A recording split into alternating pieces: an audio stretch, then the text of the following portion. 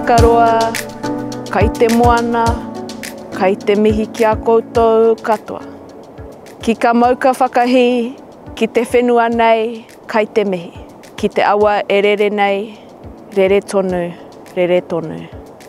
Ka huri ka whakaro, kia rātou, kua mate, rātou kua hinga, moe mai, oki oki mai rā.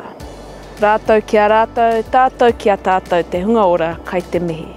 Ki te mana whenua o tēnei rohe, kai tahu, kāti māmoe, waitaha, whānui, kai te mihi. He mihi hoki, ki ka pakake, ko hoki mai ai, ki te waipaunamu, ki Aotearoa nei, kai te mihi, kai te mihi. Nau mai, haere mai, ki Taiari. Welcome to Taiari. You've brought us out here, Robin, to the Taiari river mouth. Beautiful day, stunning location, but it's quite a significant location, isn't it?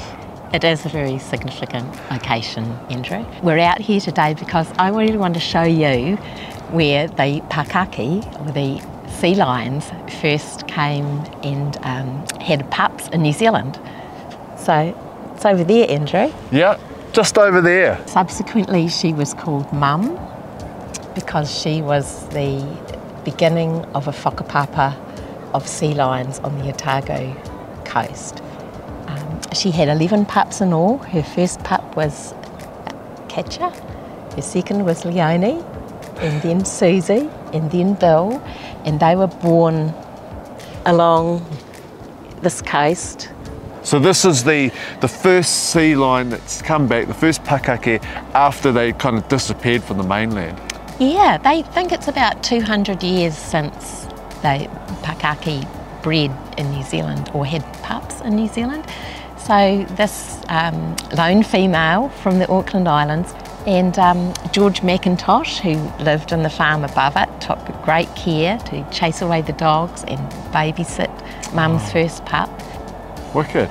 So that's quite significant, and as a local, generational family here, that must be quite significant, quite meaningful to you and to the people around here. Yeah, as Ngāi Tahu, or as a Ngāi Tahu descendant, yeah, we're so excited, and the other locals are as well. It's a pretty special thing to have the Pakake come back here and breed here in New Zealand and on this coastline. So we feel privileged, and we really want to take great care of them. My dad was pretty much involved, Martin Palmer, and his good friend, as I said, George McIntosh. And yeah, it's passed on down the generations, so it's up to me to take care of them now. And after that, my son, and then my moko, my granddaughter. Yeah. Excellent. Well, thanks for bringing us out here. It's nice to come to these places and think about the significance of a species coming back to the mainland, repopulating itself after having a pretty hard time. So kia ora, thanks very much for bringing us here. You're welcome.